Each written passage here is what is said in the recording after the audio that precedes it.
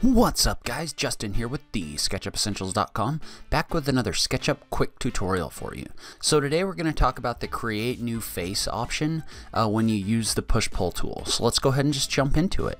So you probably know that when you work in SketchUp and you activate a tool, down at the bottom here it'll give you a list of options that tool contains. So in this case, if we activate the push-pull tool, we can tap that P key or click on the push-pull icon over here. And basically what this says is it gives you instructions on what to do. So pick 2 points or drag to push and pull a face. Whoops. So you can click and drag right here to create a face, or you can click once and then click again to push-pull that face.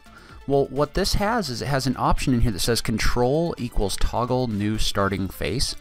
And basically what that means is if you're push-pulling a face like this one, for example, if I push-pull it 1 inch and then I push-pull it again, you can see how you don't really retain anything from that push-pull that you did. So I push-pulled it once to 1 inch, and let's say I wanted to push-pull it again another inch. Well, what you can do if you tap that control key is that'll start a brand new face up at the top right here. So you can see how when I tap the control key, this line kind of stays in there, and basically that means that SketchUp started a brand new face when it push-pulled this. So now if I extrude this 1 inch, you can see how I've got a distinct box down here and a distinct box up here.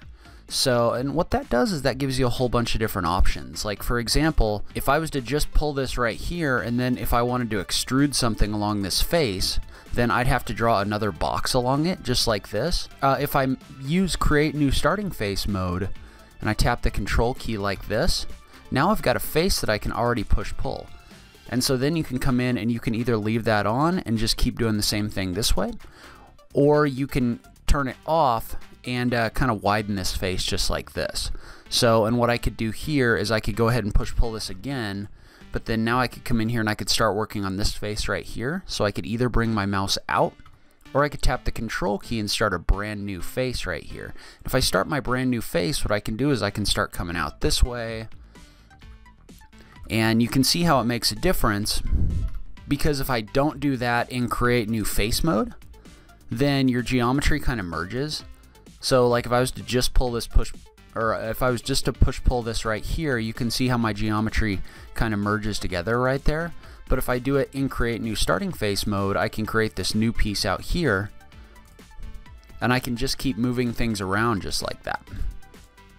So it really does give you a whole lot of different options for what you can do in here. And here's another example. I actually used this in a video last week, but I was creating a chair that kind of had a like a swivel chair, like a barbershop chair. And so what I did is I extruded the base right here, but then I used create new starting face mode just like this to create a new face, and then I used the scale tool to scale this face down, and then I push-pulled this up the rest of the way. So now you've got this kind of adjustable cylinder looking shape right here. So, and you can do that with a lot of different faces. So like for example, if I was to do that on this one right here and use this in create new starting face mode just like this, you can see how I came in here and I created a whole bunch of new faces. Well, now I can come in here with the scale tool and I can start messing around with those a little bit. So I can bring that in just like this, and then I've got this piece that I can move around. I can scale this one out a little bit on one side or on 2 sides. So you can really use that to create a lot of cool like tapering kind of shapes. So, and I'll give you one more example. So if I was to take this right here and I was to push-pull it a couple different times and create, we'll call these a 1/2 inch. So if I was to go in and create a whole bunch of 1/2 inch faces in here with create new face mode just like this, and probably what you could do is create a couple of them and then use the move tool to create a copy up a couple times, so times 3 for example. What you can do is you can come in here and you can select all this different geometry just like this, so you can select your alternating lines. So what you could do is you could select all these different lines like this, and then you could hold Control and Shift to uniformly scale these about center, and then you could kind of scale them out to create this kind of ridge shape right here. So if you're kind of creative with what you do with this, there's a whole lot of different things you can do using the Create New Face mode with the Push-Pull tool. So I just wanted to give you an intro to Create New Starting Face mode in SketchUp.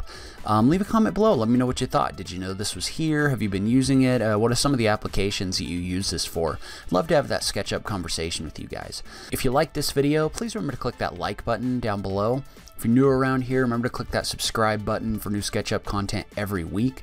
If you really like what I'm doing on this channel, please consider supporting me on Patreon. Every little bit helps, even if it's only $1 a month, to help me keep bringing you great SketchUp content. But in any case, I really appreciate you taking the time to watch this, and I will catch you in the next video. Thanks, guys.